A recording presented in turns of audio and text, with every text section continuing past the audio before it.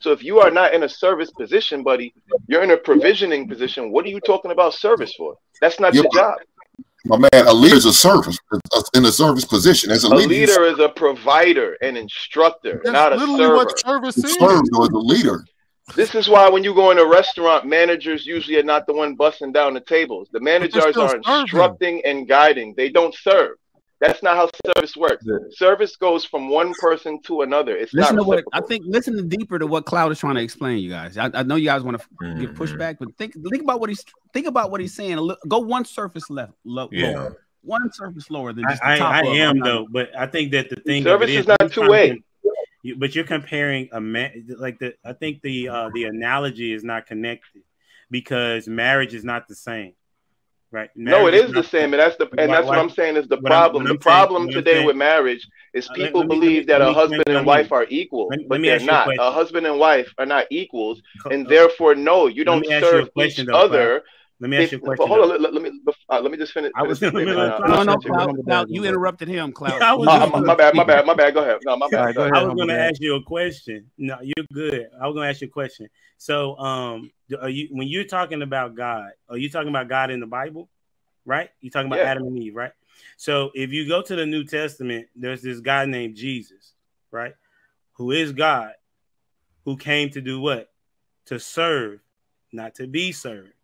Matter of fact, he washed the disciples' feet to show what the characteristics of a servant leader is supposed to do, is supposed to be, right? So if you so yes, as a leader, you are supposed to serve, not in the manner of which in the same regard, but there's a need that my wife has that I'm supposed to serve her with.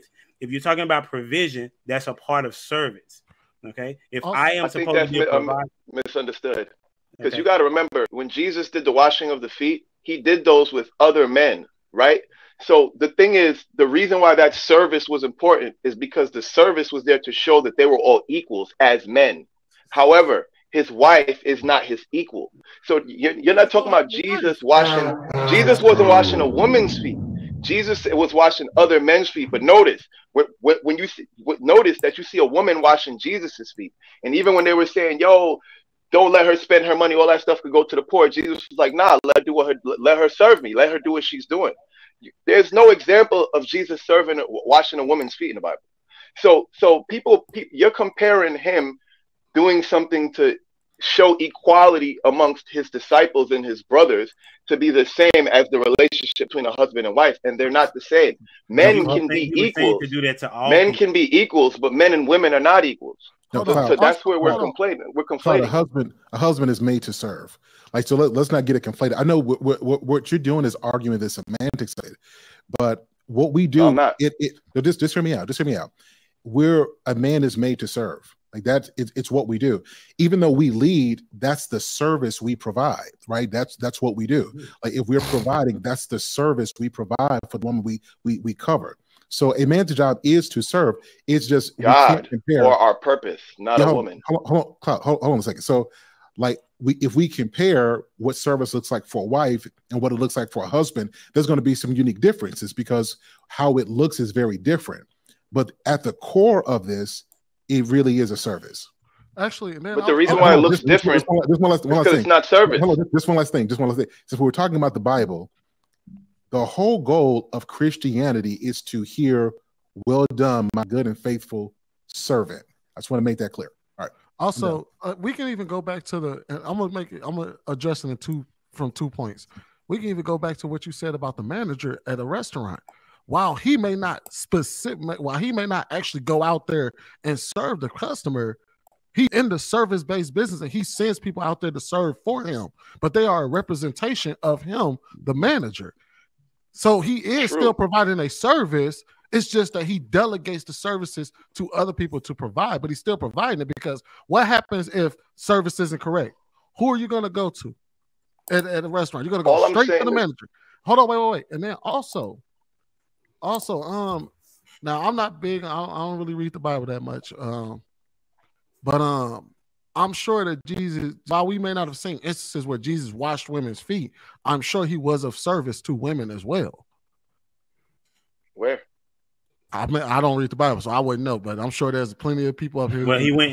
Jesus was in service to God. You have the Jesus woman was at in the well. service to his Father. So this is all I'm trying to say. Like, I'm not saying a man is not supposed to serve. Yeah, I'm just saying sorry, what we're conflating. Look, we take it about out of context. It makes me itch. We're taking it way out. So let me just say this: the whole basis of Christianity, it's called the Bride of Christ. The whole thing is called the Bride of Christ, and the goal of this is to be married back to our Savior because we fell out of grace. His whole mission, for God so loved the world that he gave his only begotten Son, that whosoever should believe him shouldn't perish but have everlasting life, was to come, not to come to be served, but to serve. The whole message for him was that he that is to be greatest must be the least, and he that humbled himself. Service. His service to humanity was to come and die and be the propitiation for our sins. The whole premise of his existence was so he could serve the will of the Father, that benefit. Exactly. So he served the Father. Hold on, listen. He served the Father. He provided service to the people, which is why we have union and fellowship with him again, because he came to serve. I understand your perspective on that. I'm just saying that if we're going to use the Bible, like, we can't take snippets out of it to make our argument great.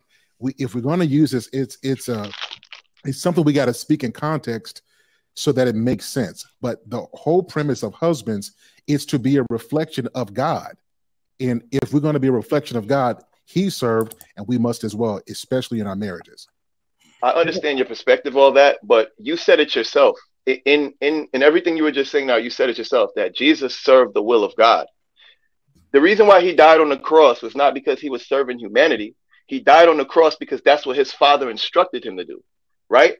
So we're conflating service to be this two-way street when it's not. Service goes linearly. God doesn't serve Jesus. Jesus serves God. Jesus doesn't serve us. We serve Jesus. Man doesn't serve woman. Woman serves man. And even the Bible will corroborate that. That's how the covering goes. From God to Christ, Christ to man, man to woman.